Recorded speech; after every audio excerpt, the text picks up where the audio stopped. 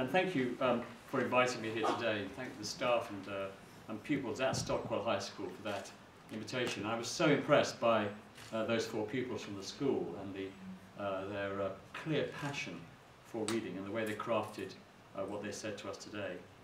As many will know, today is the 200th anniversary of the birth of one of the great modern novelists, Charles Dickens. Dickens was an author who himself read voraciously, and he would be delighted to know that his books are still being read and reread and shared and enjoyed and annotated until their pages yellow today. The great irony, of course, is that when Dickens was writing, a few were actually reading. Fewer than half of children attended early Victorian schools. The Industrial Revolution brought terrible poverty and hardship, and literacy was a gift for the few. Today, almost everyone reads and writes. We blog, we tweet, we report, comment, email, and update to an astonishing extent. The chief executive of Google, Eric Schmidt, estimated that we create as much information every 2 days on the internet as was produced in the entire history of mankind up until 2003. But even after 2 centuries of technological and social revolution, there are still shadows of Dickens's world in our own, with literacy problems remaining asymmetric and heavily orientated towards the poorest in our communities. 60% of white boys eligible for free school meals are not reading properly at the age of 14. Only 73% of pupils on free school meals, and only 2/3 of boys eligible for free school meals, achieve the expected standard at Key Stage 1. We need, if you'll forgive the Dickens pun, much greater expectations of children in reading. And this is why the government is absolutely determined excuse me, to help all children from all backgrounds to become fluent and enthusiastic readers. We already know how to tackle reading failure from the youngest ages. High-quality international evidence has demonstrated that the systematic teaching of synthetic phonics is the best way of making sure young children acquire the crucial skills they need to read new words, so driving up standards in reading. Children are taught the sounds of the alphabet and how to blend those sounds into words, and taught as part of a language-rich curriculum. Systematic synthetic phonics allows problems to be identified early and rectified before it's too late. And it's a pleasure to see Jennifer Chu in the audience, who's done so much with the Reading Reform Foundation to promote this agenda, and of course Chris Jolly, whose name is synonymous with phonics. And I see also Sir Jim Rose, whose seminal report was crucial in ensuring that we have phonics in all our schools. We've already introduced a number of measures to ensure that more young children learn the essential skill of decoding and to equip schools with the necessary skills, resources and training. We've reviewed the qualified teacher status standards, so it's now a requirement that teachers of early reading should demonstrate a clear understanding of the theory and teaching of systematic synthetic phonics. And from this summer, the new Year 1 phonic screening check will support teachers to confirm whether individual pupils have grasped fundamental phonic decoding skills and identify which children may need extra help. And I'm delighted to see that over 4,000 primary schools have already signed up to spend more than £10 million on new phonics products and training, taking advantage of the government's match funding scheme to buy a range of teaching resources, training, books and software. But there are still too many areas, including, perversely, those with some of the most pressing literacy problems who are not taking advantage of this invitation, despite all the national and international evidence in support of urgent action. The Centre for Social Justice has identified literacy and numeracy problems in 60% of children in schools that specialise in helping those with behavioural problems, and in 50 to 60% of the prison population. The CBI last year surveyed 500 employers and found that 42% were dissatisfied with school leavers' use of English, while at the end of last year, Army recruiting officers revealed that hundreds of would-be soldiers are being turned away because they cannot pass the most basic literacy and numeracy tests. That is because they have a reading age of less than an 11-year-old. The net result? We've tumbled down the world rankings for literacy from 7th to 25th, and the reading ability of GCSE pupils in England is now more than a year behind the standards of their peers in Shanghai, Korea and Finland, and at least 6 months behind those in Hong Kong, Singapore, Canada, New Zealand, Japan and Australia. In the words of the US Education Secretary, Arne Duncan, we are being out-educated by some of these nations. And it's become abundantly clear that we need to think long and hard about whether the expected levels of reading we demanded in the past are still good enough.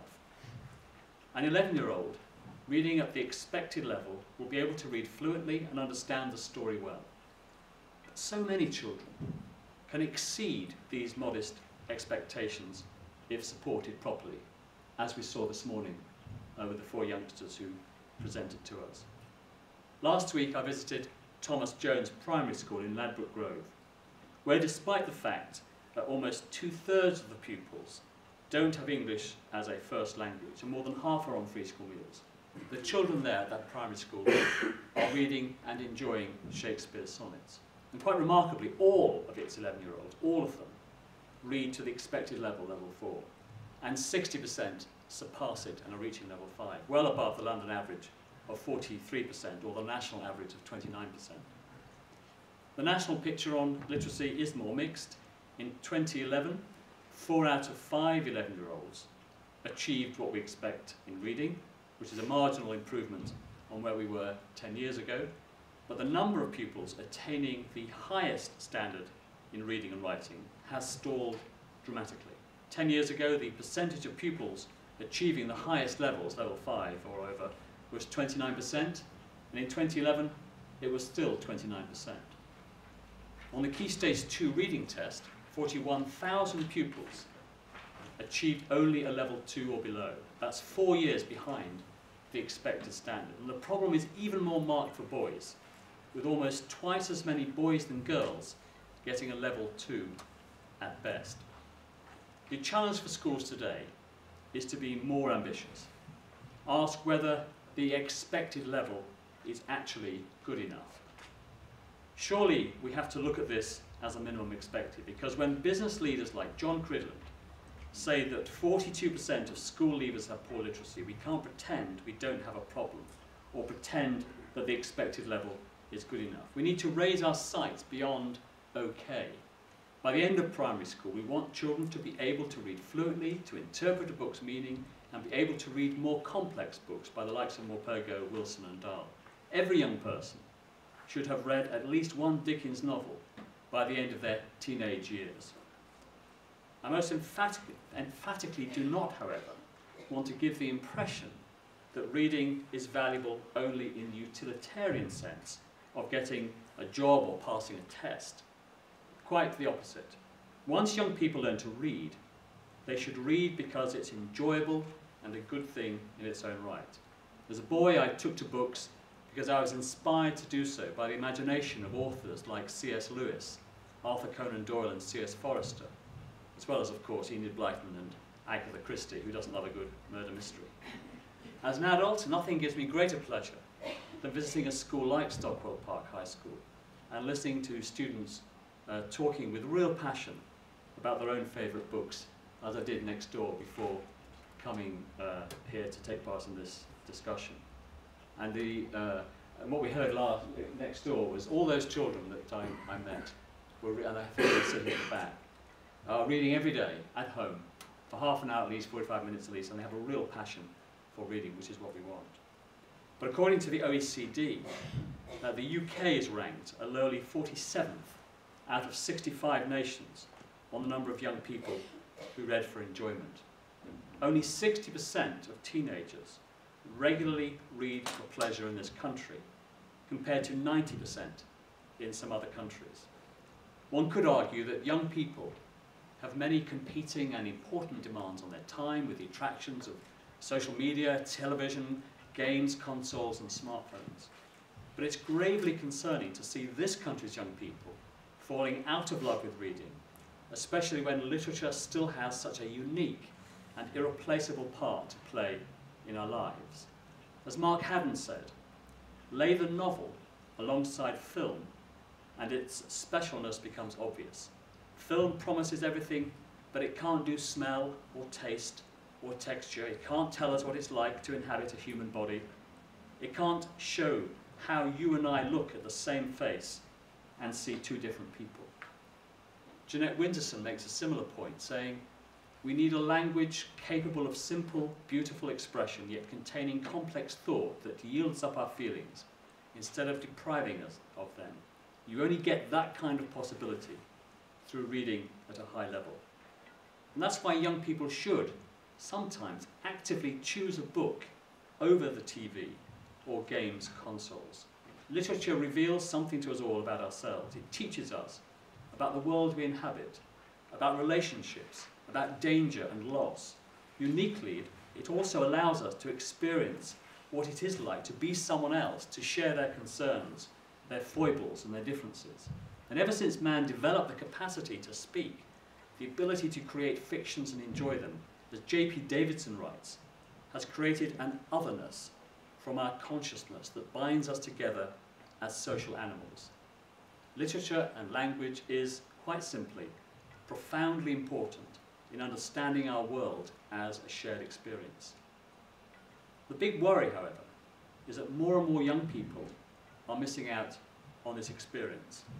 The National Literacy Trust, and it's good to see Jonathan Douglas here, released research recently that shows that only 1 in 3 children actually own a book. Yet we know that the difference in reading ability between pupils who never read for enjoyment and those who read for just half an hour a day is equivalent to a year's schooling by the age of 15. And whenever I make that point, incidentally, to primary school pupils, I always get a sharp intake of breath by the students who go, is that really true? And it is.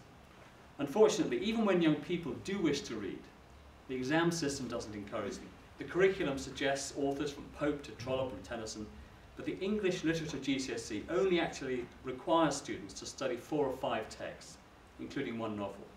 In exams, more than 90% of the answers on novels are on the same 3 works, of Mice and Men, Lord of the Flies, and To Kill a Mockingbird. All wonderful books, no question about that. But in fact, out of more than 300,000 students who took 1 exam board's paper last year, just 1,700 studied a novel from before the 20th century. Just 1,236 read Pride and Prejudice, 285 Far from the Madding Crowd, and 187 read Wuthering Heights. And this is why the government is taking action to encourage wider reading through the national reading competition that we've launched today. The competition starts in September and is aimed at 7 to 12-year-old pupils right across the country, with the ultimate goal to support thousands more children and young people to read for pleasure. It's also why we're keen to champion and support the tremendous work already happening on the ground through programs like National Reading Week and the 50-Book Challenge. Government can only do so much to encourage the love of reading. Nothing kills passion like bureaucracy, but it is important for us to mix practical support with recognition of the tremendous efforts of others, including the work that Viv Bird and her team are doing at Book Trust, with the backing of generous publishers, through programs such as the Letterbox Club. And likewise, I'm a huge admirer of the Reading Agency's Summer Reading Challenge, which persuaded 760,000 children to pick up books over the summer. And the National Literacy Trust's Premier League Reading Stars campaign for encouraging so many younger children to read. And it was good to be at the Emirates Stadium last week, where Thea Walcott was championing this programme. And I think nothing will do more to encourage boys in particular to read than to see Thea Walcott, himself an author, by the way, of children's books, as an example and a role model for reading. And I'd encourage everyone to support both World Book Day, which celebrates its 15th year this year, and the inspirational World Book Night, with its thousands of volunteer book givers. And finally, we must pay thanks to the authors themselves, whose creativity and talent propels children and young people into reading. And This country has some of the best authors of child, teen, and adult fiction in the world. But while names like Blackman and Haddon are all rightly celebrated, too many pupils are growing up unable to enjoy them. And just as the wonderful characters of Dickens, like my favourite Mr. Pickwick, or Sam Weller, or Micawber, Uriah Heep, Oliver Twist, and Scrooge, were lost on many of his own generation of young people, so characters like Callum and Seffy, Chris and Nobody Owens will be lost on ours unless we take action. The government is determined to change what we expect of young people and schools that teach them. Great expectations may have come to Philip Pirrip, but it's high expectations that we need for every child in the country, regardless of background or ability. Thank you very much indeed.